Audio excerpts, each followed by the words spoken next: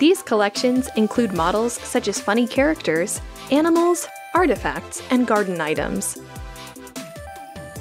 Type the model you're looking for and press Done. Scroll down to see the results. Tap the model you would like to have and it will start downloading.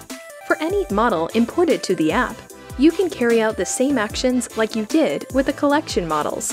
In addition, all the downloaded models are now stored below the search bar. If you wish to import your own model, browse your model from either cloud drive or local storage, then press Import.